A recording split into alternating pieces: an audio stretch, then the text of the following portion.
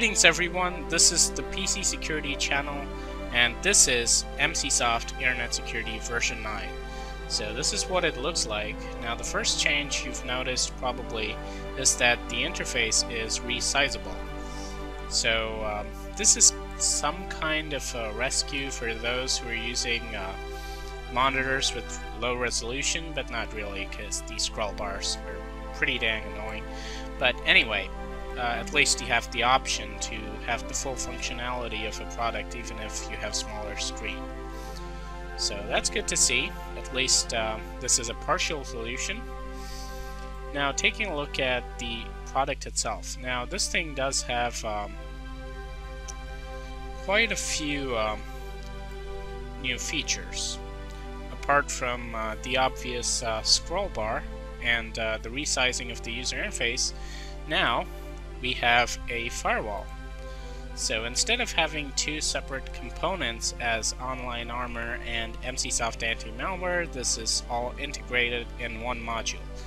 But what Emsisoft have told me is that this thing is not exactly Online Armor. So this is just the firewall component of Online Armor, and the HIPs and some of the advanced functionality has been left out, and the reason for that is some of those things are already present in Emsisoft Anti-malware. So instead of having conflicts like we're having before, now we just have a fully functional product with the number of components that are really required, and all of these are discrete units. So we've got, as usual, our behavior blocker, surf protection, the usual signatures, and then we've got the firewall and the behavior blocker, of course. So this to me feels like a much better approach than what Emsisoft had earlier with a separate anti-malware and Online Armor component. But just for those security nerds, I think Online Armor is still going to be available as a standalone product. So if you want, you can still get that advanced functionality, but for the rest of basic users, you can get this complete suite, which does the work and doesn't get in your way. So this is what the basic user interface looks like. As you've already noticed, it's very similar to Emsisoft Anti-malware version 9. And just to show you that this is actually their version 9 Internet Security. Let's just do a quick update again. I've done one just now, so I'm expecting this to be okay. They've got some new signatures, that's good. And meanwhile, let's take a look at the rest of the user interface, which is unchanged. So there's nothing really to talk about in terms of the other settings. So the only thing that has changed is that now we have a firewall module in protection. So that's the big change. And as far as I've seen, this firewall is very basic and user-friendly. So for those who really couldn't use the Internet Security because it was too advanced, this is, I guess, the solution. But I guess if you want the advanced functionality of a HIPS, you can always, get Online Armor separately. But if you're a basic user, this should do the job for you.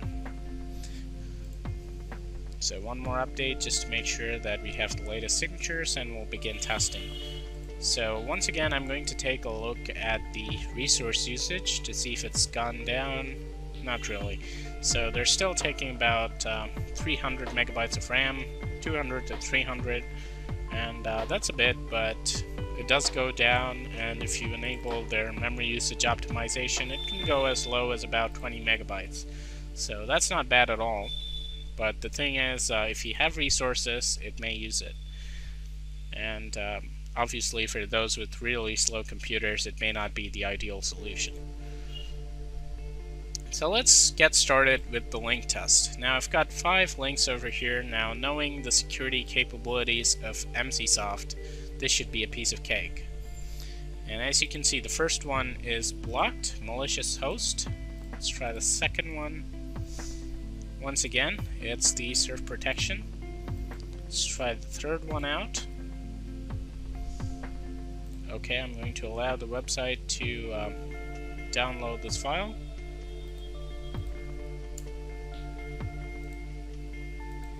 Let's trying to open something, but I guess it's not really getting what it's trying to open. So I guess that's a fail by the malware. Let's try this one out. It's not found. Okay, so it might have been removed. Let's try this one out. And once again, the host is blocked. So not an awful lot of work that Emsisoft had to do this time. But more interestingly, we'll be doing a short detection test. So I'll just disable the file guard. And I'll grab my malware.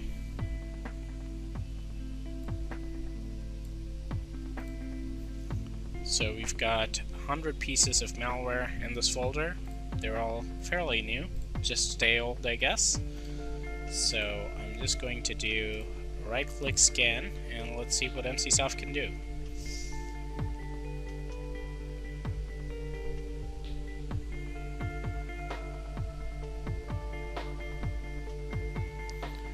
And it looks like it caught 98, which is a very large number. Removal speeds are fairly quick, just as you'd expect, the same as they are in anti-malware, because this is basically the same product. So now we're left with just 2 files. So now I'll re-enable the guard. As you know, the detection ratio is 98% because I tried 100 files, no need to calculate. So now I'm going to run these. Now this one's not going to run on Windows 8, I guess. This appears to be some flash injector. Might be some adware also. So far no alert. Behavior blocker is turned on. That's kind of interesting. Looks like this thing is not really doing much. Let's see what it's doing over here.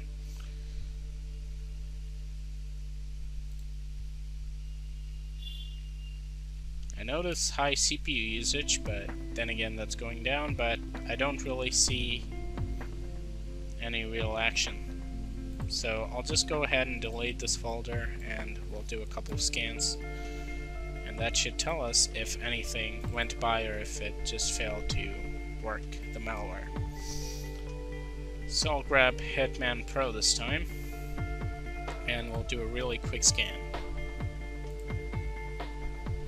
First, we'll just run CCleaner.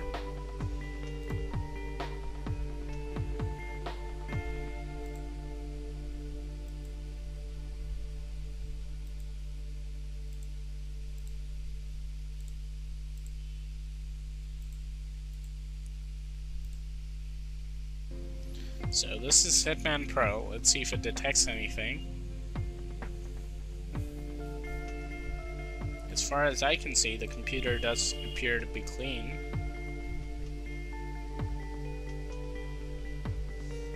You know what? I'll just upload the file to VirusTotal just to have some confirmation on that.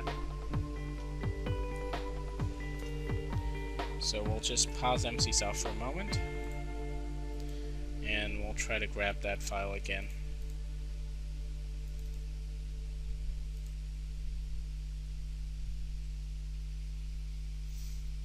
Now that was something like this, yep. So we'll just grab this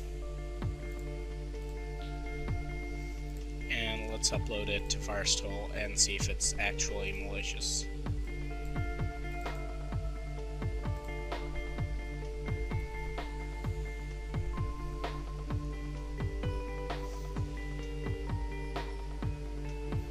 So now we should have the results coming in.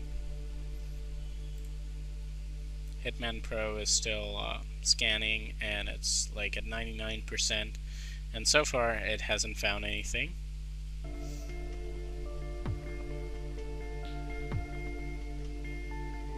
System's slowing up a little bit right now.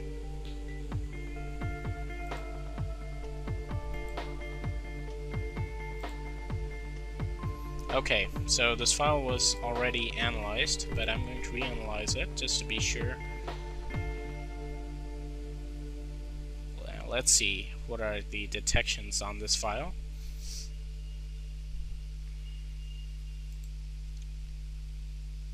Hitman Pro hasn't found anything suspicious so far.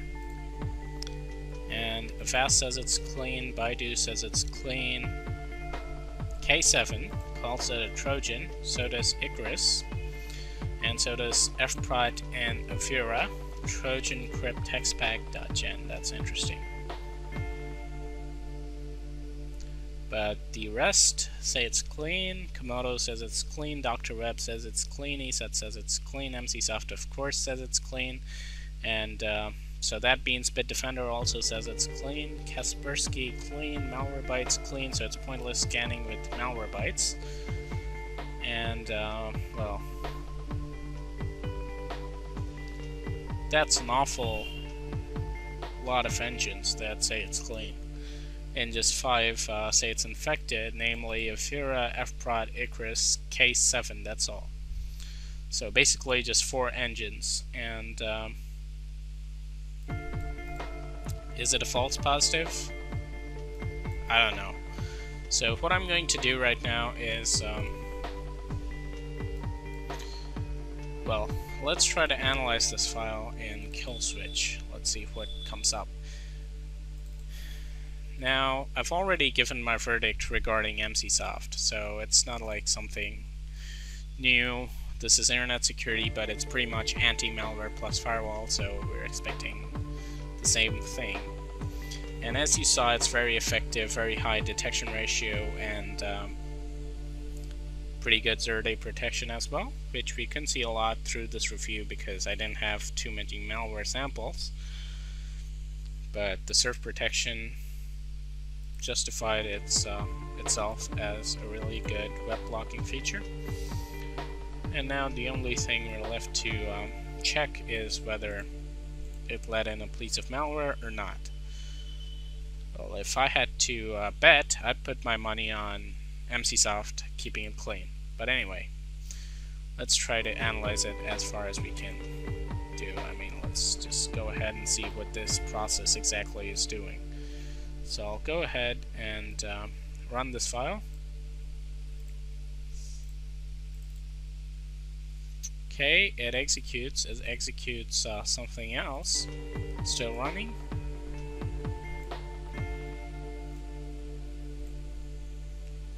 Let's see what Killswitch has to say. Now the description's popping up, so it could just be you know, part of some legitimate software that is not working correctly. So I didn't see anything happen, anything suspicious, so I'm assuming this is just a false positive. It's just some trace of some you know, legitimate file. And as far as I can see, I don't see anything especially malicious about this file. It has a description, and it's got all this information which you wouldn't find in most malware.